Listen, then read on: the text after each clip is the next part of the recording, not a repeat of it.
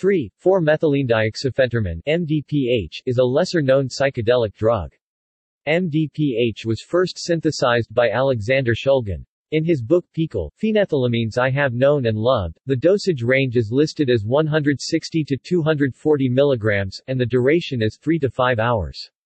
MDPH's effects are very similar to those of MDA, they both are smooth and stoning, and do not cause any visuals. They also alter dreams and dream patterns. Shulgin describes MDPH as a promoter. It promotes the effects of other drugs, similarly to 2,4-D.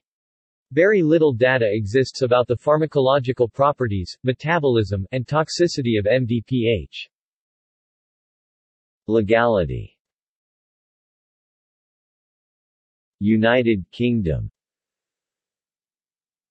This substance is a Class A drug in the drugs controlled by the UK Misuse of Drugs Act. See also 3,4-dichloroamphetamine, seraclamine, chlorphentermine,